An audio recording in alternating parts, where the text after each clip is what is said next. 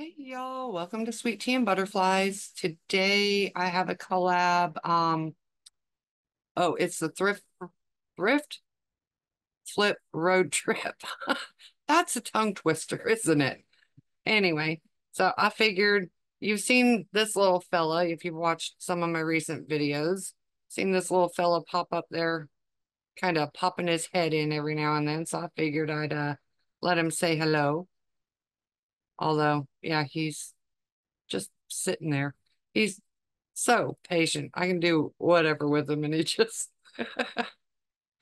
such a little cuddle bug. Anyway, so today's collaboration is working with thrifted or upcycling different items or crafting from your stash.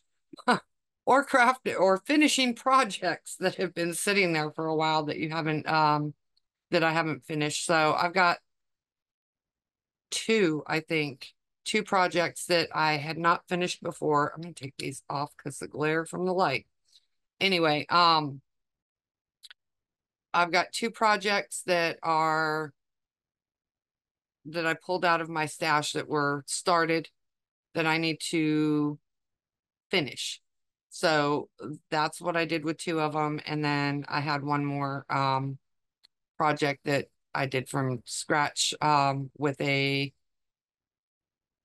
item that I had received when I got the stuff from the shed. My friend Joy had given me all kinds of stuff, so crafting stuff. So that's what I'm using for the other project.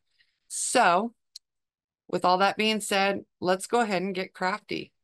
I hope you enjoy. And I just wanted to also say that, I want to thank all of you that constantly, watch my videos, that the subscribers that watch the videos, comment, like, share. It means the world to me. And anybody coming over from the playlist or anybody who's new subscribers, welcome and thank you so much for your support.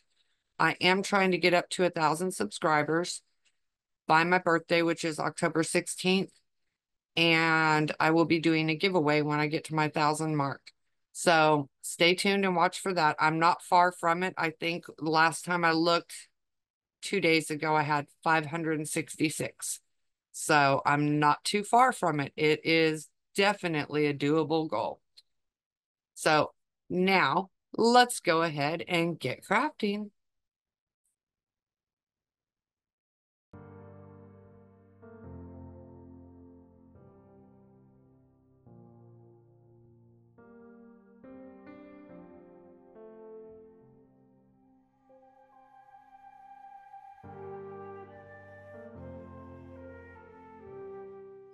So, as I said before, I'm part of a collab.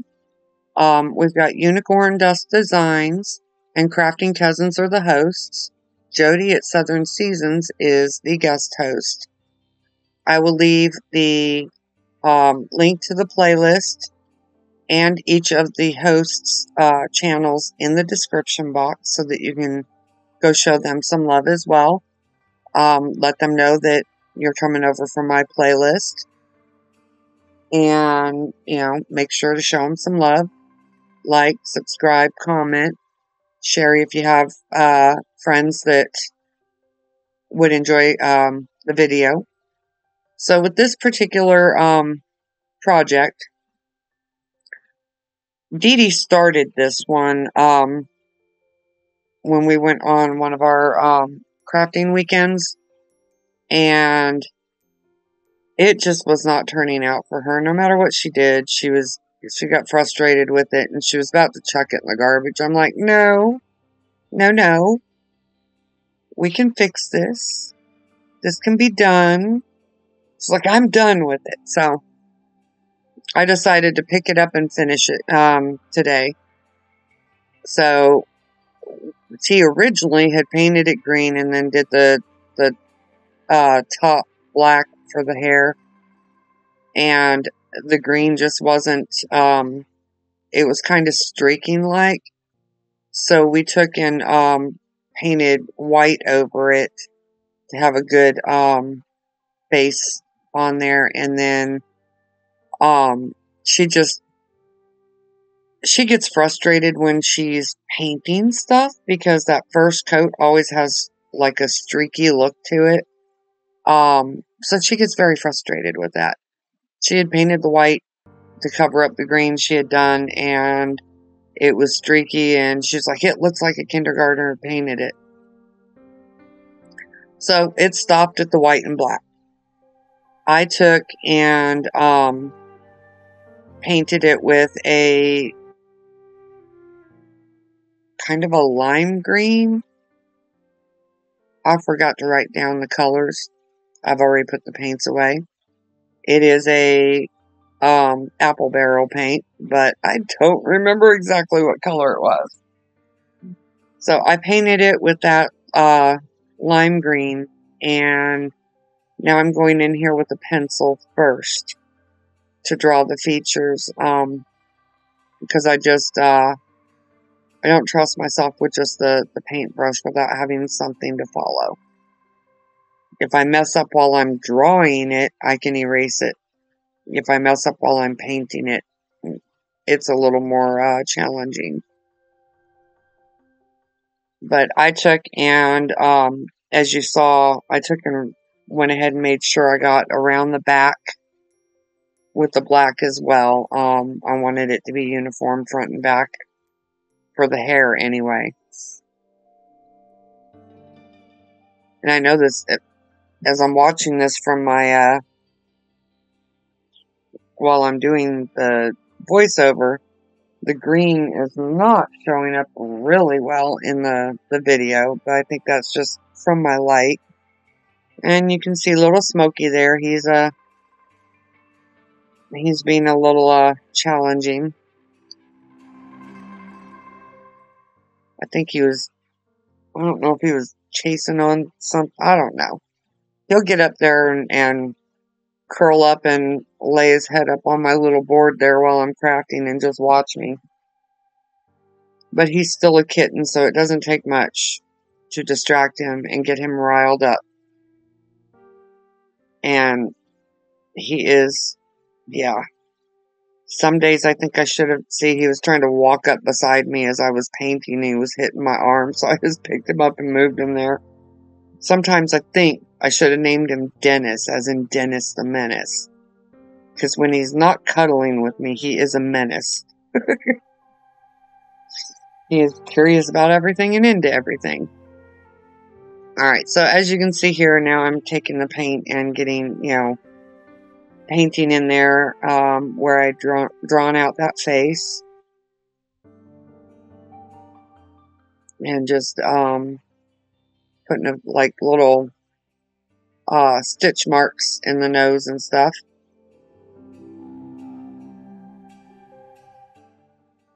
Drawing his mouth. Doing little stitch marks on it too, and then I'll fill in the eyes better in a minute. And as I'm watching this, I'm thinking I should have done white for the whites of the eyes, and I don't know what I was thinking. I didn't. He's still cute, and I can go back and put some white in there if I need to. That's an easy one to do. But I just put him a couple of little stitches here and there on his face. And then, of course, here I get confused about what I'm doing. I dipped in the white paint. I'm like, wait a minute, I'm not ready for the white yet. I need to do the black first. Maybe my brain was trying to tell me I needed to do white first and then do this. Who knows?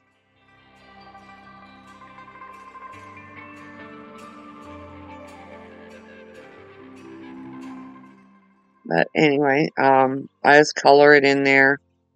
Kind of have him looking off to the side.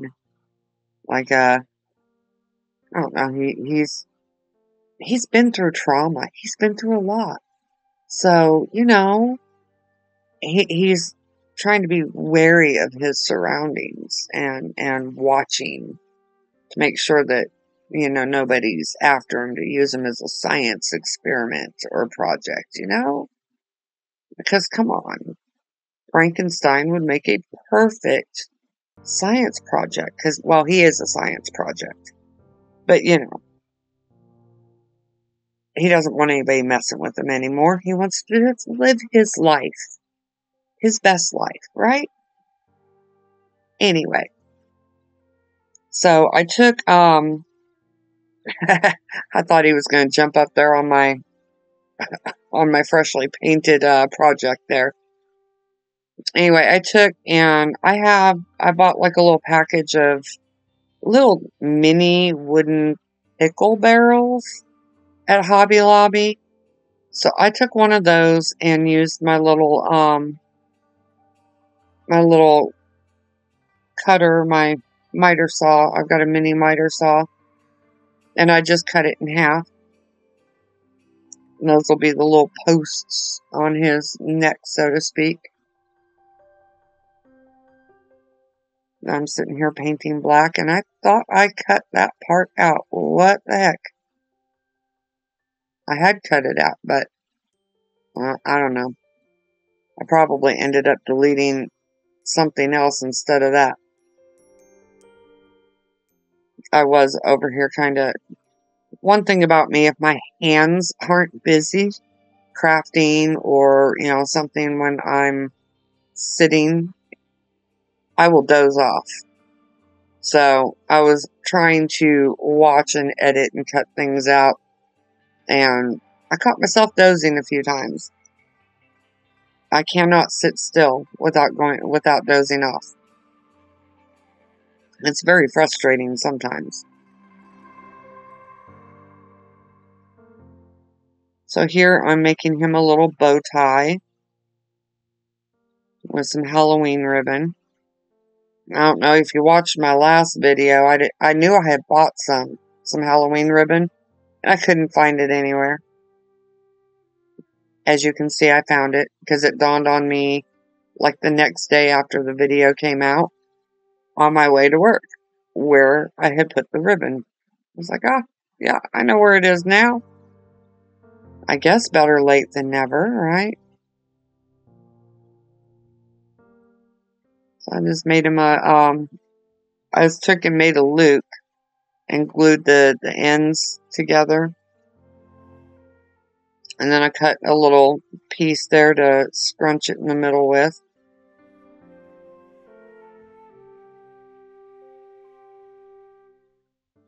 And as you can see, I'm just I ended up having to fold it in half. So it was a little bit thinner across there. And once I got the glue set, I just fluffed it out. And now he's got a cute little Halloweeny bow tie. He is ready to go out on the town and party. Don't you know? I think he has a hot date. What do you think? He's so cute. I wonder if he's going to see a scary movie. I bet he's going to watch a Frankenstein movie. That's where he's going. But he's got to look spiffy, you know? Gotta have your little bow tie and look spiffy when you're out on the town. So now I'm gluing on the little posts. And I glued that one up too high. I was like, oh, that's too high. It needs to be his neck, not his cheekbones, basically. So I was able to pull it off. It hadn't been on there long enough to fully set, so I could pull it off. And there we have him. Cute little Frankenstein. So on to DIY number 2. These also are a project that I had started, I think, last year. And the other side of these, I'd used some window clings, and because of the way the window clings were, I had to fussy cut around them. And I don't know, I just wasn't happy with the way it looked. So after I got the window clings on there and everything, I was like, I'm not feeling this. I'm going to set it aside for a while. So that's what I did. And I decided I'd come back to them and work on this side. So these tags, the hangers are stapled to the back. And I, for the life of me, could not pry that staple out of there. Which, two of these are fine. But the one I'm working on right now, I really needed to pull all of that off of there because I wasn't thinking, because these were clearance out tags from Christmas. So the one has a red and white baker's twine hanger on it, and I could not get that staple out of there. So I was like, okay, well, and I couldn't find any of the thinner jute twine. I cleaned and organized, which is a mistake, because now I don't know where the designated spot, and yes, I did air quotes when I said designated. I don't recall what the designated spot was for the twine. I'll get it together eventually. When you have so many craft supplies in your stash, it's really easy to totally lose or forget, lose stuff or forget you have it. And I lost it. I don't know where it went. And see, I thought I cut out. Oh, okay, never mind. So I took some of these wooden pumpkins I got from Hobby Lobby, and I painted them with the pumpkin from Waverly.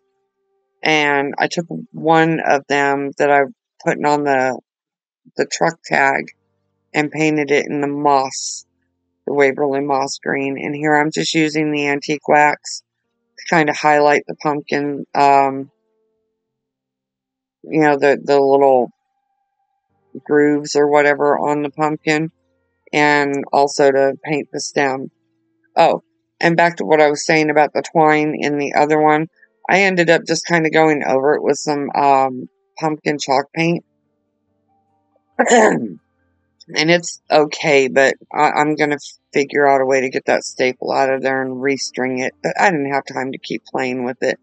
But see, you can see where I'd put the window cling on the back of those before. And when I did these with the window clings, I put the window cling on the back side of that one instead of the front side. But I'm using these pumpkins to help cover up where the string is stapled on there.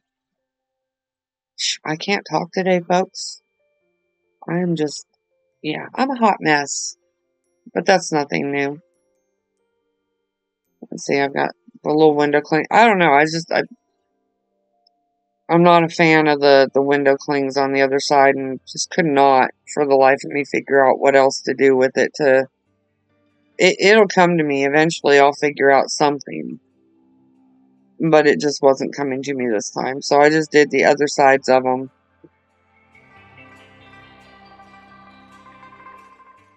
And then here I've got this apple mold, and I'm taking some of the air dry clay and making some of the little apples for the next project. And I just dusted the mold with a little bit of cornstarch so that my clay would come out a little bit easier and not stick to the mold.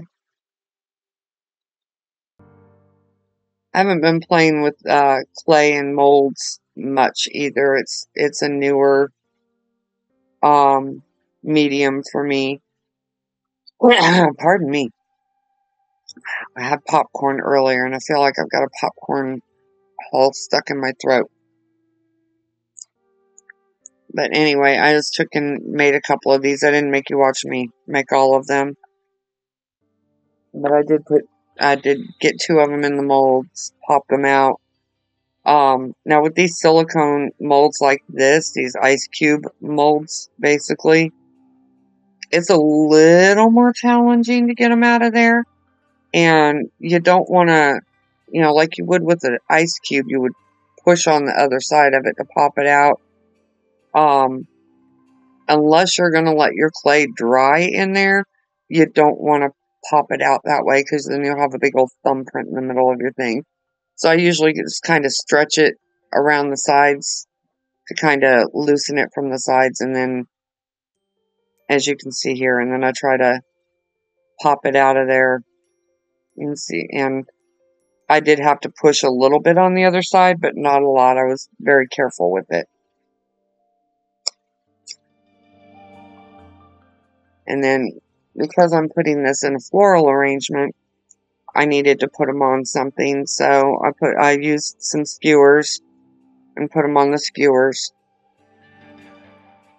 And now I did that while the clay was still soft before it dried, so it should stay on there just fine.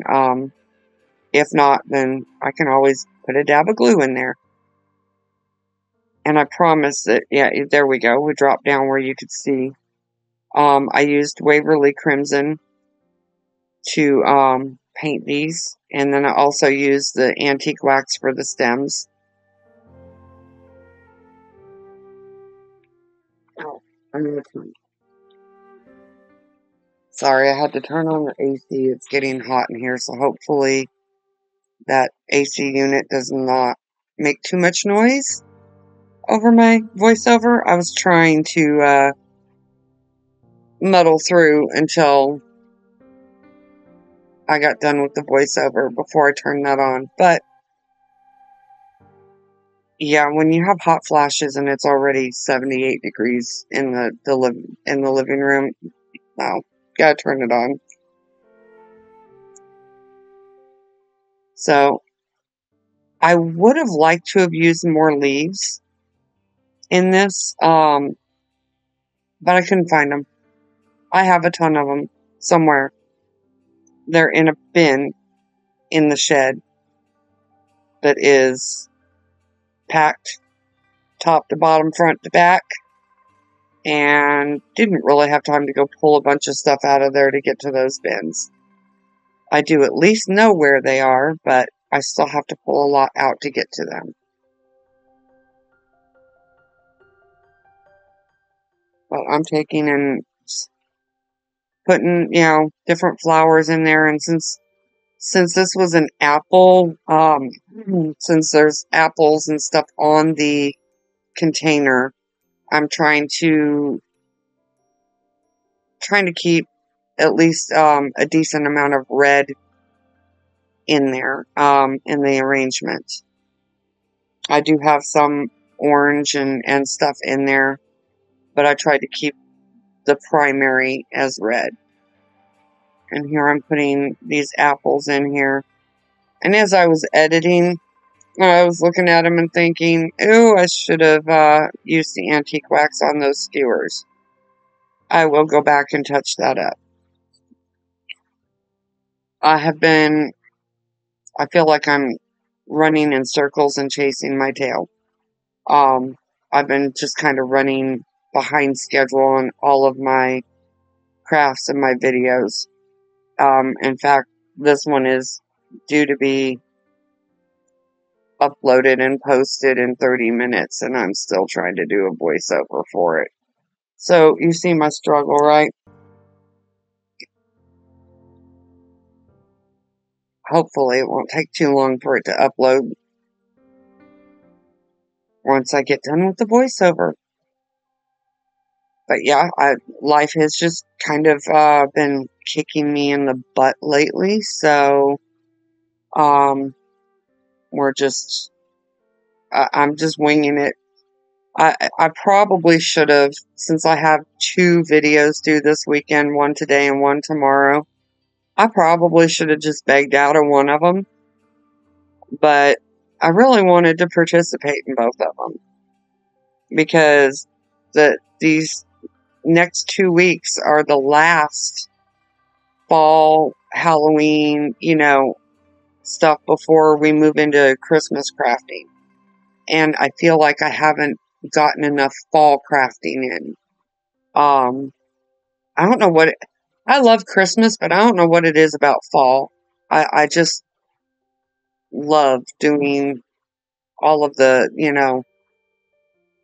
colors and all of that. So I'm kind of trying to make sure I can jam pack as much Halloween and fall in there as I can before I have to swap up to Christmas crafting. So here I had picked up this, it's like a narrower burlap ribbon. And where did I got it at Dollar General. I didn't realize it was wired when I grabbed it, but as I was running through the store, I saw that and I was like, that's perfect. I need that for my thing. The problem is that it's a little more difficult to tie a small bow, a shoestring bow, with wired ribbon. At least for the smaller, bows and whatnot. We use the wired ribbon for the big bows. But yeah, that was a little bit of a challenge, but I got it. So what I had done was I wrapped ribbon around the top portion of the container and tacked it in when I put the two ends together, and then on the back, and then put the bow on. So my birthday is coming up October 16th, and I am trying to get to 1,000 subscribers by my birthday. And I will be doing a giveaway of some of these free craft supplies that I got. So I would love it if you haven't subscribed yet, if you would, and show me some love there. Help me get to 1,000 subscribers.